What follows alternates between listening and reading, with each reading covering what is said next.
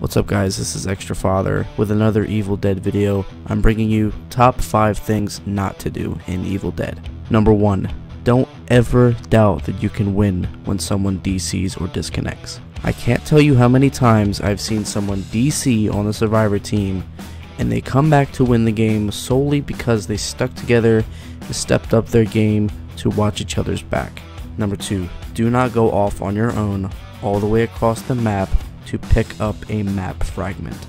This will either set up a super early game for the demon to find you, or you will fall behind your team by not clearing areas fast enough to get upgrades for your character. What I mean is, when you're alone, you really have to fight in order to get to places. If the demon kills you all the way across the map, you will not be revived likely until the pages or dagger are completed, which is a ton of time lost for you and your team.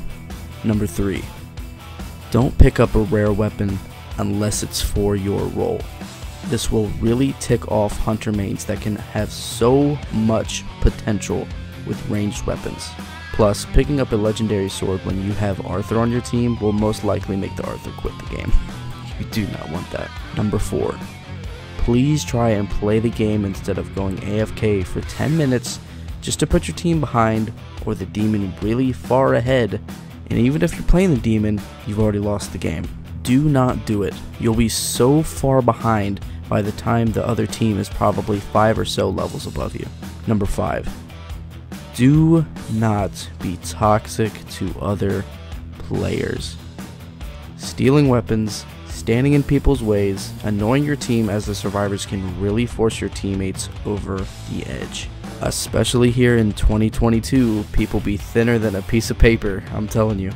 This could either force people to rage quit, or it will make the other person leave and focus on their own stuff, and most likely won't pick you up when you're down or when the team needs them.